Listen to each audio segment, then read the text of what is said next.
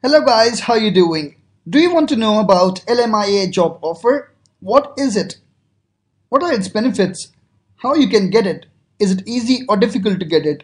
I'll answer all of these questions in this video. Okay, what is a LMIA job offer? LMIA stands for Labor Market Impact Assessment. Now let's suppose that there is an employer with a job position or a job requirement. He or she can appoint a foreign national to fill that job position. But for that, he needs to go to ESDC to get a LMIA, Employment and Social Development Canada. They assess an offer of employment to ensure that the employment of a foreign worker will not have a negative impact on the Canadian labour market. Now the benefits. With a successful LMIA, Canadian work permit can be applied. In terms of the permanent residence, this is the official screenshot from the official website of Government of Canada. Here they've written in regards to the employer.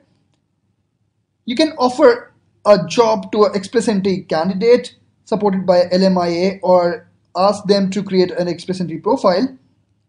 They may be invited to apply for permanent residence in the next invitation round from the express entry pool. Now let's see how many points you can get. They've mentioned it over here for the NOC 00, 200 points will be awarded, and for the NOC 0, A or B, 50 points will be awarded. The system no longer awards 600 points for a job offer. Earlier they used to award 600 points each for PNP and a valid job offer, but now they award only 50 points after 2016. Okay, how you can get it? Is it easy or difficult? For this to you to understand, you should actually think in terms of employers. Employers actually first need to try and find a Canadian citizen or permanent resident to fill the job. They need to advertise the job requirement in Canadian Job Bank and two other places. After doing this, if they're still not able to fill the job position, then they can go for LMIA. They need to provide information about number of Canadians who applied for the position, out of which how many were interviewed, and detailed explanations of why the Canadians were not selected. They also need to pay a fee of around 1,000 Canadian dollars. ESDC will assess all the factors, also including the salary offered for the job position, working conditions, is there any ongoing labor dispute in the company, etc.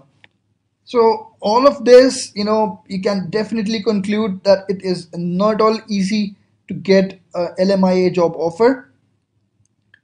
Yes, you can get it. It's not impossible if you have a niche skill, and if there's a requirement, you can definitely get it, and people do get it, but it is not all easy to get a LMIA job offer. If you have a niche skill, you find that it's a niche skill, and you can definitely look for such a job in Canada. If they don't find a Canadian citizen or permanent resident, they can get you a LMIA offer. Also, thanks for watching. If you have any queries or doubts, please comment in the comment section below. I would also love to hear the feedback from you. Please like and share this video, and subscribe if you haven't subscribed yet. Thank you.